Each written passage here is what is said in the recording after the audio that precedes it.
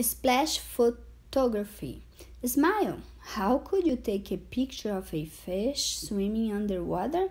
You would have to use special equipment or tools. People use underwater photography or taking pictures for different reasons.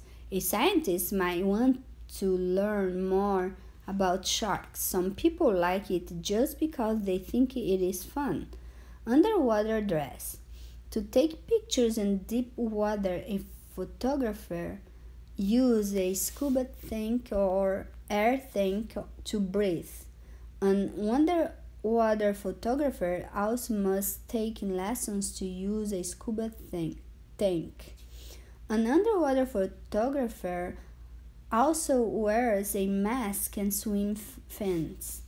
It is a good idea to wear a rubber suit called wetsuit. These suits help to keep a person warm and safe from stinging animals. Using the right tools. An underwater photographer uses a special camera to take pictures. The camera is made to keep out water. There are other helpful tools too. Some tools can be used to light up a dark place. Other tools help to get a closer look at fish swimming by. Camera. A special camera is used underwater.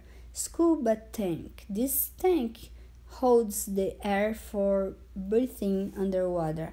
Wetsuit.